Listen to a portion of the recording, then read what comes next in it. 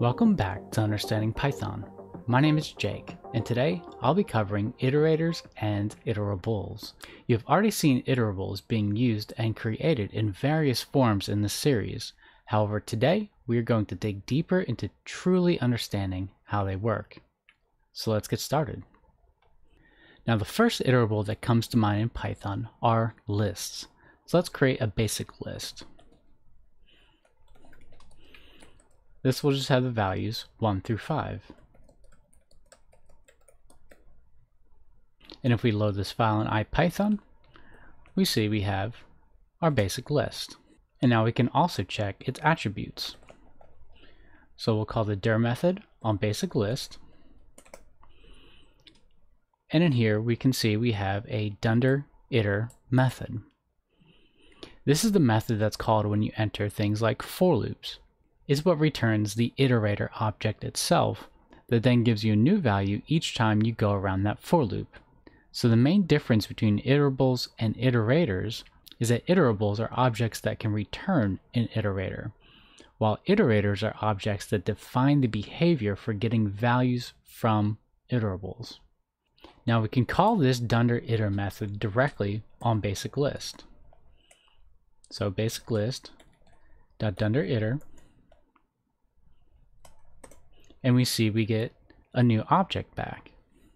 A shorthand for this is just to call the iter method on basic list, which does the exact same thing. So let's add that to our file. Basic iter is equal to iter on basic list. We'll save that and reload the file. Now we have our basic iter object. And if we check out the type on this, we see that it's a list iterator, which is different than the type on basic list, which, as you'd expect, is a list. And this list iterator has a new method,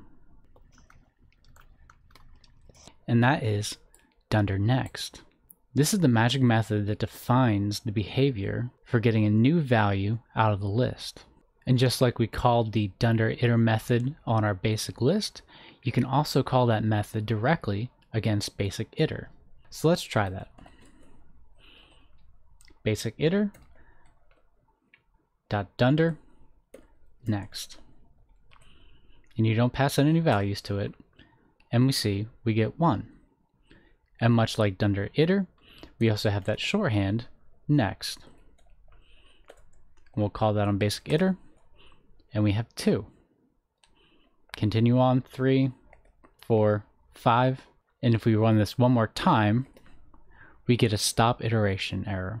This stop iteration exception is how your for loops know when to stop. Otherwise, they just continue on forever. Now, what would happen if we try to call next on our basic list? Let's try it. We see the list object is not an iterator. So iterators work by maintaining state. As demonstrated above, we see that each time we called next on our basic iterator, it returned the next value in that list. It didn't return the entire list, and it didn't go backwards. So it knows where in the sequence it's at each time this next method is called. And just as importantly, it also knows when you're at the end of the sequence and can return that stop iteration exception. Now, this might not be immediately transparent, so let's make a new class so we can better see these concepts in action. This class will be called random letters.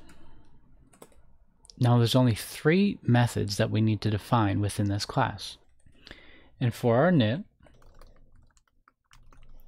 it's going to accept a single argument of count, which we're going to set to a default of 10. So this will be the maximum amount of items returned during the iteration process. And we'll save that to a local variable called count. Now, the next thing we need to define is our dunder iter method. This is going to take no arguments. We're going to initialize a local variable called I, which is going to store the current iteration number. We'll start with 0. And then simply, we return our self, as this class is both the iterator and the iterable. Now to make things a little bit more clear, let's go ahead and add a print statement up here. And this is just simply going to say dunder iter called. So whenever this dunder iter method is used, we're going to see this statement print out. And then finally, we're going to make the dunder next method. Again, this just accepts self, no other arguments. We're going to do the same print statement, saying dunder next called. Now what we'll do is we'll add 1 to self.i to let us know that we moved one value further in our iteration. And then for our return, we're going to need to import 2 more things. That is going to be random, and then from string, import ASCII lowercase. So you may already be familiar with the random module. What this does is it provides a number of methods that can help us to make pseudo-random data. And what I mean by pseudo-random is that with most things with computers, it's never really truly random, but it gives the appearance of randomness. And then from the string module, we're going to import ASCII lowercase, which is the lowercase English alphabet from A to Z.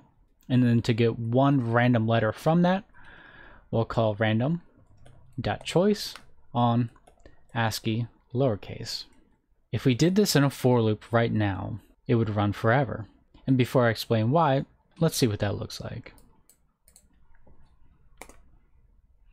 Okay, give ourselves a bit of room. We now have our random letters class. So we'll say for L in random letters, we're going to print L. And here we see we're getting a bunch of next calls, and it's just continuing to run indefinitely. We'll Control C that to stop it. Now why is this happening? Well, if you remember from before, the way our for loop knew how to exit the iteration was because it saw the stop iteration exception. So this is where our count logic is going to come into. We're going to start up here. If self.i is less than self.count, then we can do these. So we'll bring this underneath the indentation and then make an else down here. If it's not less than self.count, so if we are above our max number, then we're simply going to raise a stop iteration exception. So if we go back into this, and we do that same for loop that we did before, we now see it stops. And interestingly enough, you see at the very top here, iter is called.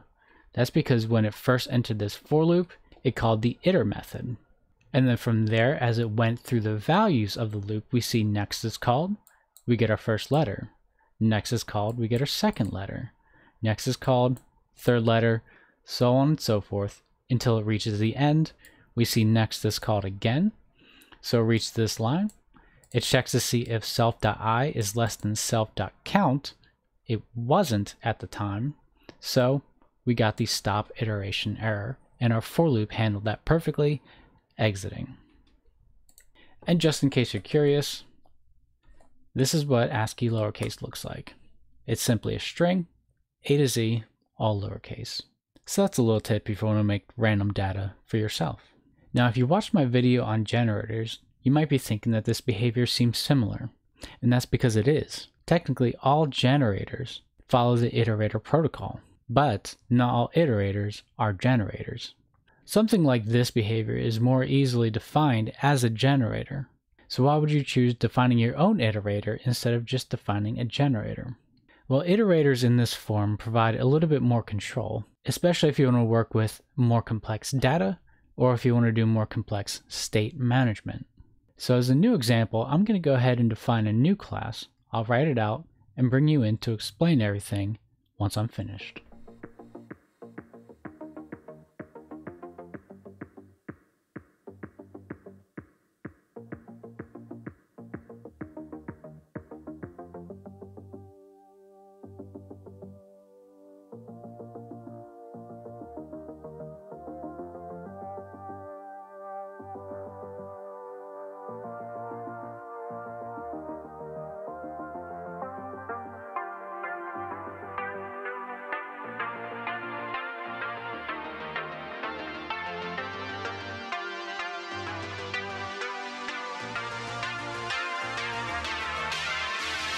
Alright, now we have a random points class. This accepts a lower bound, an upper bound, and a count.